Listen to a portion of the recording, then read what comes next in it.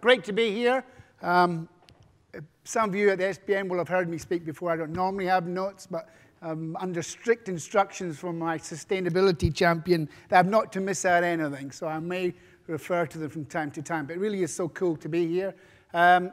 Share Nicky's sentiments when it comes to Owen. I'm not going to try and upstage Owen, but Owen, I might hire you, so do come and see me afterwards. An impressive young man.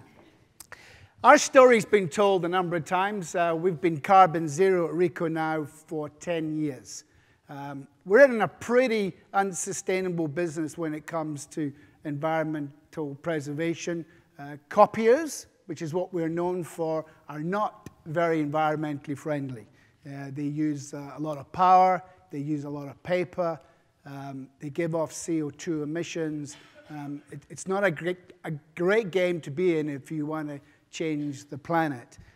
All the more reason for a business like ours to focus on seeing what we can do to recover some of the damage our products make throughout the world. And so Ricoh has for many, many years focused very much on trying to balance the book, so to speak, in terms of ensuring that we give back to the planet what we use up. And being carbon zero is a big part of that. That happened 10 years ago.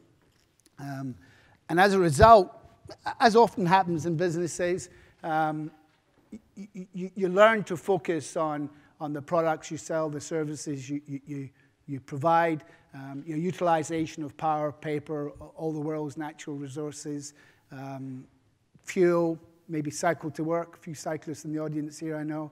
But ultimately, it does kind of plateau. And certainly at Ricoh, that had started to happen over the last year or so.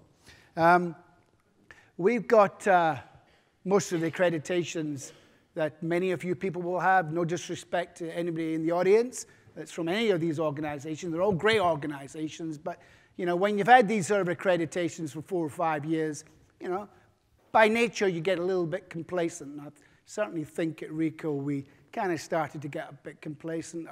Our annual environmental reports, our sustainability reports were starting to get kind of regurgitated, and it was time really for a pretty serious kick in the ass and really starting to understand what is it all about. And what drove that? Well, it kind of struck me that even after all these years of going around talking to people that we can't continue to trash the environment as we have, and we can't continue to recognize if we don't change the way we do business, we simply won't be in business in the future. The world is changing at a faster pace now than it ever has in the history of mankind. And technology, which is the game that Ricoh's in, is even faster again. Our go-to-market strategy from a conceptual idea to delivering you a product is warp speed. 10, 15 years ago, I'd go to the factories in Ricoh, and they'd show me some prototype, and I'd forget about it. Why? Because I knew before 5 years, before we had that product in New Zealand, I could sell it to you and have you guys using it. Now when I go up, I'm looking at the clock thinking, what time am I going to have this in New Zealand? The time from an idea to delivering it to the market is just unbelievably fast. And as businesses, we need to react. And if we don't, we won't survive as a business. And that's really not sustainable. People still think sustainability is all about saving the planet. I'm sorry, guys, but that's the truth of the matter. Some companies get it, and those companies, as we've seen in the presentation from Nicky earlier, are being hugely successful. A couple of weeks ago, I was in Scotland. I'm Scottish, if you haven't worked that one out already, by the way. Seeing my very elderly parents. And I walked into Marks & Spencer's. Hands up everyone that has heard of Marks & Spencer's. Yeah, there you go, everyone in the room. Arguably one of the best retailers in the world. Bar none, arguably. Certainly if you're an employee of Marks & Spencer's, they are the best retailer in the world. My friend Bill Donald is in their marketing department. He retired at 50 on 98% full pension for the rest of his life. Wow. I remember when he joined out of university not so long ago thinking he was mad, but incredible company. I walked into their store in Princes Street in Edinburgh. Most expensive real estate in Scotland, which is worth a whole lot more than anything in England, if you happen to be English, Rolly. And what is around the walls of the ground floor, arguably the most expensive real estate in Edinburgh. By the year 2017, we aim to recycle 100% of our packaging. By the year 2021, we aim to reduce our fuel bill by 50%. But the whole surrounding walls were an endorsement of their sustainability practices and what their goals were in the future. I just stood there and went, wow. In fact, I used my phone and walking around taking photographs. People must have wondered what I was doing. They get it. They get it that as the consumer really want to know what is it all about. It's not just about saving the planet, but it's about building a business that's going to stand the test of time. It's going to be here in 5 years' time. It's going to be here in 10 years' time. It's going to be here in 100 years' time.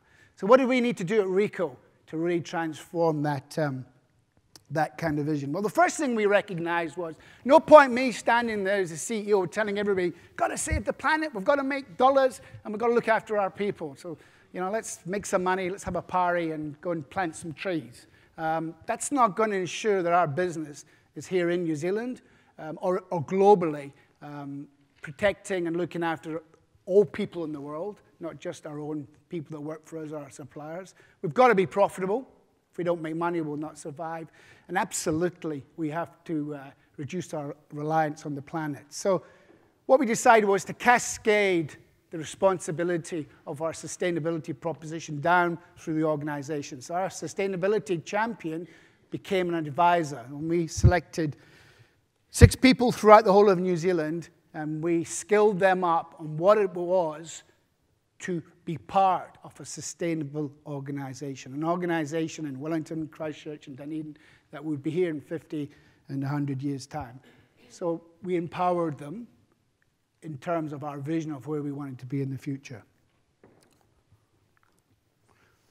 Coincidentally, which was quite helpful, was that Ricoh decided to renew their vision, mission, and values, particularly the values in this case. Our values in New Zealand, which we had established 7 years ago, kind of fit into our current Ricoh global values that were issued this year.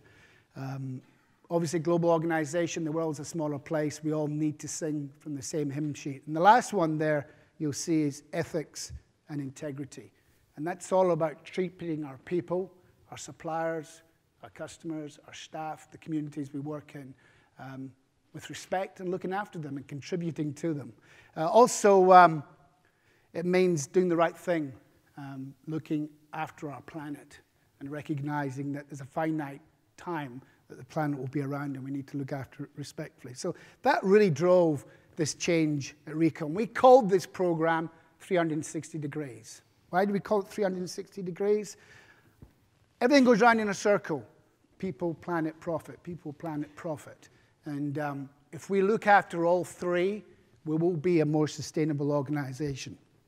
So how do we achieve that?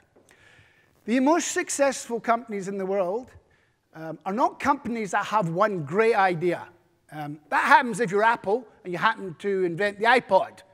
Yeah? You make the iPod and all of a sudden you're a multi-billion-dollar company and you build a brand that everybody loves.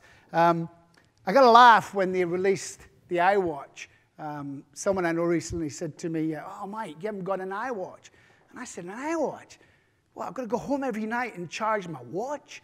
I change the battery of my watch every 5 years. I think that's too often. Yet, Apple have sold millions of iWatches. Why? Because it's an Apple. I got to have one. I myself, new phone comes out, it's an Apple, I got to have it.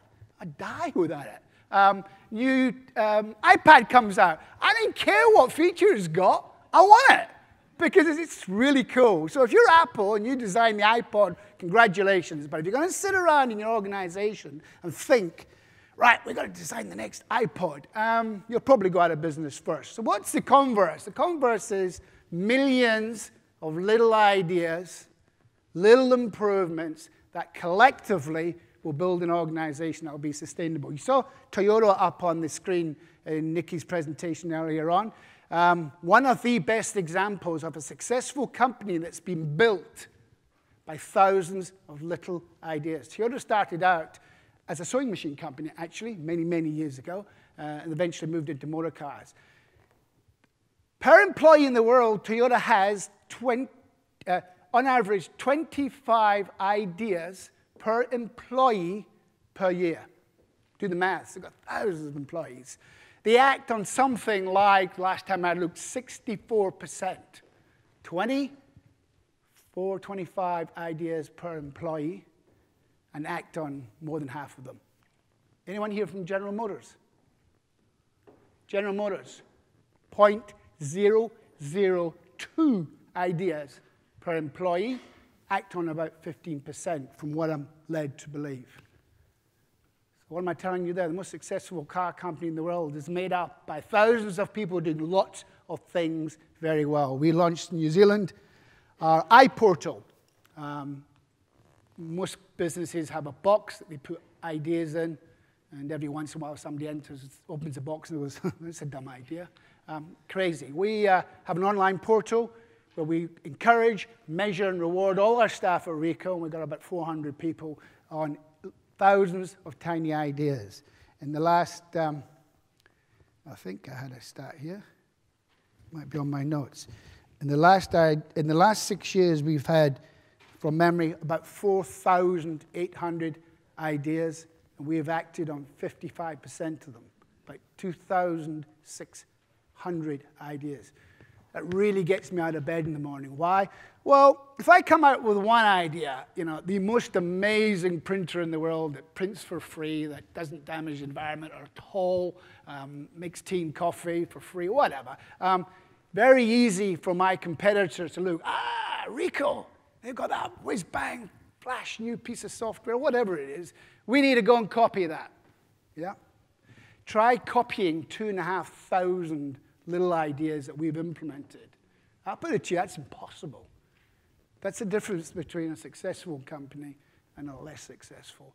And if you can get that culture of innovation going in your organization, where it's continuous improvement, 360 degrees, you'll be successful. 55%, we think we can do a lot better. I love this. What happens if we invest in our people and they leave us? What happens if we don't and they stay? What I like about this is if you're truly sustainable and you're really passionate about your people, yeah? And you get a really good staff person come to you and says, hey, Mike, I need to tell you, I've got a new job. I'm going to work for somebody else. What's your immediate reaction? Your reaction is, I don't believe it. My top salesperson, my top admin person, my top accountant. That's the wrong attitude. If you've helped that person through their career, and they're going to move somewhere else to a better position, that they will be better fulfilled, that is fantastic. That is a great advert for your organization, because they see your business as an opportunity to develop, fulfill their needs, and then move on, hopefully, to greater, better things. And it's ironic how, with that sort of attitude, people often come back. We've got a few people from Ricoh in the audience tonight. Some of them have left and come back because they recognize that if we're really helping you progress, we're not doing our job properly. Going to run out of time here in a minute. You've got to have vision. You've got to motivate your staff. Clearly, at 360 degrees, we're encouraging all staff to get involved in our sustainability program and to question themselves, what little part can they play in that 360 degrees to make it all happen? We'll go back one. This is our new sustainability report. Our last one was boring, absolutely boring. And Charlie came on board, and we got Ivy, thanks to Ivy, and we got this really cool-looking storybook. It's almost like a kid's storybook, so I can read it, right? It's really quick, it's simple, it's clear, it's concise. It's our story. This is who we are, warts and all. And I think in this day and age, the younger generation, the X and Y generation, don't for a minute think they're looking at people my age and thinking, you guys trash this environment. Yeah, you've created some of the problems around the world. Not only do they want to see us slow it down, they want to see us reverse it. So we've got to respond to them. And a lot of talk earlier on about social media, and all that's very important. But our story is all about this is who we are. This is where we've come from. This is where we've done well. This is where we've not done so very well. And this is where we're going to improve in the future. Thank you.